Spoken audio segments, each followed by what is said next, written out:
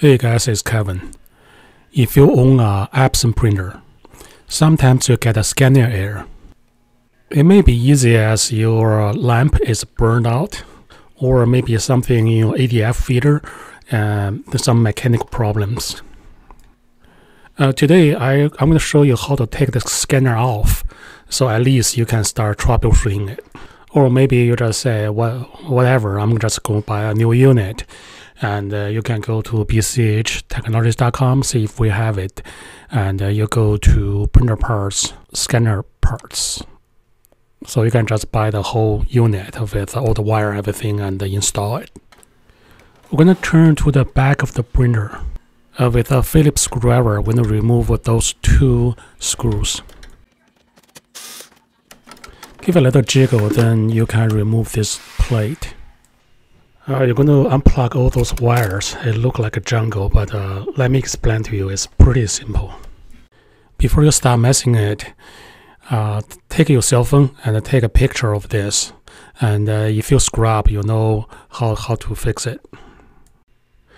There's only one wire with a yellow base.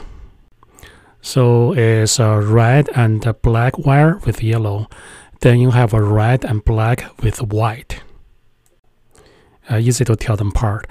Then we have 4 wires. This wire doesn't go to the scanner, so just ignore it. 3 wires, black, white, and gray. Notice the notch on the top. So when you put it in, you insert it to the slot just like this, and that will fit. There's only one way to put it in, so you won't make any mistake. So there's no way we can confuse with which wire goes to where. So we're just going to start pulling them out. There's this big thing. The FFC cables, you don't need any special tool. You just pull out like this, and then we'll insert it. And just remember the blue is towards your right, and then insert it back. You can just use your hand, insert it. You don't need the tools. Then there are 2 ground wires together and secured by a screw. So we just unscrew it and you can take the wire out. And now we're ready for the next step. I usually start from the right side. And you can see here there's a tab. Let me give you a closer look. So if you use a finger, just move it to the right. And you can see the scanner is coming out. Okay. I'll put my hands here and push. And when I lift it, I usually just close the lid. When I put my hands here and close the lid, that create a lift in the front. Then this side is lifted. Okay. To lift the left side, we need to unscrew this screw on the top first. The scanner is rest on this thingy that goes to the printer.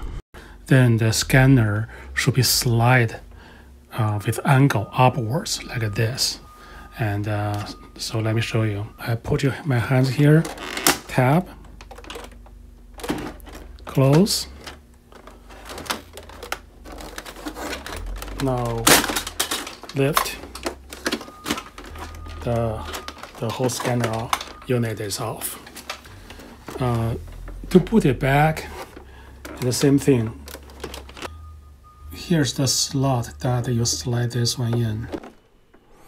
So you roughly put it in the position and just try to slide it down. You don't have to be precise. Then once you close it, then you pay attention if the scanner is even. If it's not even, just lift it up and push it down, lift it up and push it down, and it's going to fall into the place. Once you can see it can open and close easily and everything's good, then you can put the screw back. I hope you enjoyed this video. Visit us at www.bchtechnologies.com or locally, Greensboro, North Carolina. Cheers!